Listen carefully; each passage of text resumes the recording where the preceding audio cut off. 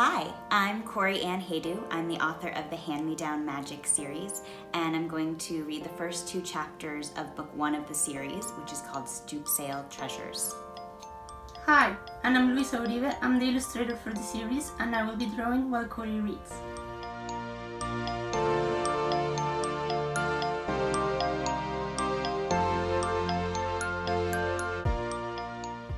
Chapter 1, 86.5 23rd Avenue. The Curious Cousins Secondhand Shoppe was located in a brick building with a purple door and flower boxes full of purple pansies at 86.5 23rd Avenue.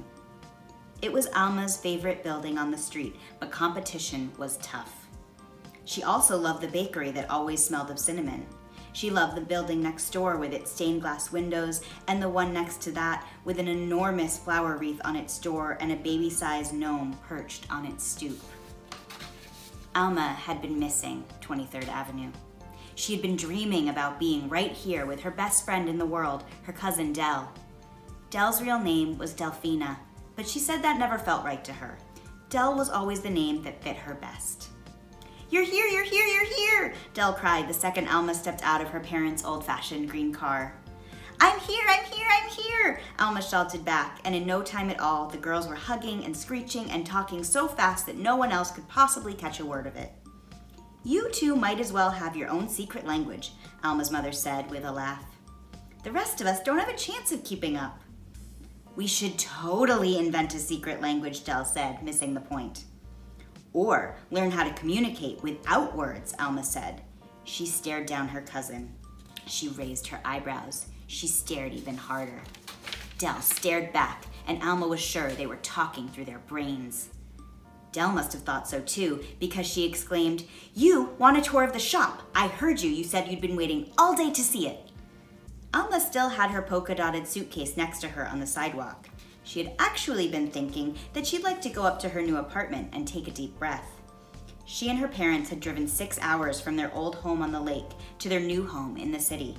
Along the way, they had stopped for grilled cheese sandwiches and at a gift shop to buy a frame for the picture Alma had taken of the lake. She wanted to hang it above her bed at her new home, in her new bedroom, above the Curious Cousins Secondhand Shoppe. But more than that, she wanted to have a best friend cousin and an awesome first day and a secret, no-words language with Del. "Okay," Alma said, "maybe for a minute." Every summer, Del spent a month at the lake with Alma and Alma's parents. And every Christmas, Alma spent a few nights with Del and Alma's father's side of the family. There were dozens of cousins and titis and tios, so many that Alma always lost track when she was trying to count them up. This would be the first time Alma lived near her whole family. She loved visiting for Christmas, and she loved when Del visited her for the summer. She was pretty sure she would love living here too. But she would miss the icy blue lake and her big bedroom that looked out at the dock. She loved drawing, and it was especially fun to draw the lake as she looked at it from her window. She would miss the fireplace in the living room and how quiet it got at night. It was very rarely quiet at 86.5 23rd Avenue. The first floor was the Curious Cousins Secondhand Shoppe, an abuelita's garden out back, with its huge 4-person hammock and herb garden. The second floor was abuelita's home. Del lived on the 3rd floor with her family. Their cousin Evie and her family lived on the 4th floor with Titi Rosa. Alma and her parents would be moving into the apartment on the 5th floor. She would have to get used to the long walk up the 4 flights of stairs. She would also have to get used to the hustle and bustle of the city, her nosy little cousin Evie, and enormous family dinners at abuelita's. It was a lot to get used to. But Alma was ready. She was almost sure. Chapter 2, Fitting In. Del. Del was sure that Alma would like the old rocking horse best of all. It was made of worn velvet and squeaked when it rocked. They found it all the way back in the back of the store. "I think the horse is magical," Del said. "I'm pretty sure. Can you feel the magic? I think it belonged to a princess maybe. Sometimes I think it's trying to talk to me. I bet someday it will ride away, right out of the shop, right out of the whole neighborhood, don't you think?"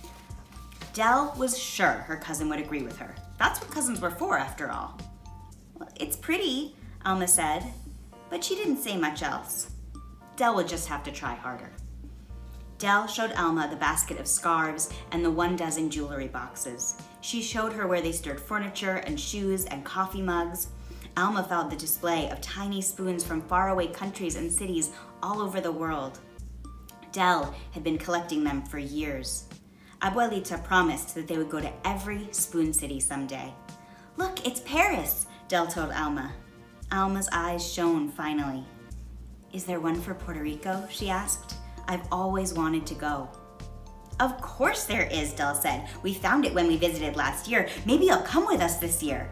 Del was getting more excited by the minute. There was so much to show Alma. This is the accordion. I hope we never sell it, Del said, pointing out more of her very favorite objects. She grabbed a bejeweled blue tutu. This costume was maybe worn by a famous ballerina. It probably was. What do you think? Are these real jewels? Maybe, Alma said. They're really sparkly.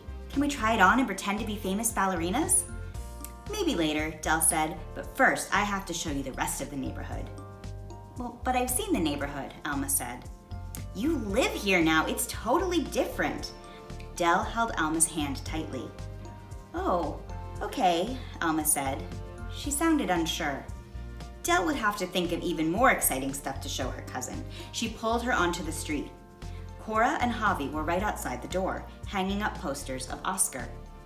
Oh, Del said, ready to show Alma more things she needed to know about the neighborhood. This is Oscar. He's very important. He's the best dog on the street. He likes bacon and balls and squirrels. He only barks when he wants to play and when he sees a squirrel. Alma lit up.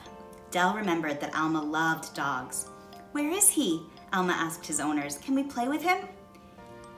He's actually gone missing, Cora said. He's been gone for 2 days. Del gasped. Oscar couldn't be missing. He was such a good dog. Will you look out for him? Javi asked. Del nodded very, very hard. We'll find him, she said, and she really meant it. Well, I'm good at finding things, Alma said. And Del remembered the time Alma found her missing stuffed rabbit, Tammy. She could find anything. Alma had moved to 23rd Avenue at the perfect time. They said goodbye to Cora and Javi and walked all the way up the 4 flights of stairs to the 5th floor apartment. Del had decorated it just for Alma with orange flowers, since orange was Alma's favorite color, and drawings of Alma's old home and a photograph of the whole family together last Christmas. Your new home, Del said. I can't believe I live here now, Alma said. She was smiling and frowning at the same time. Del didn't know that was possible. Don't worry, Del said. I'll help you fit in. I don't fit in? Alma asked. She looked worried, but Del knew there was nothing to worry about. 86½ 23rd Avenue was the most wonderful place to live. It was festive and fun and filled with family all the time.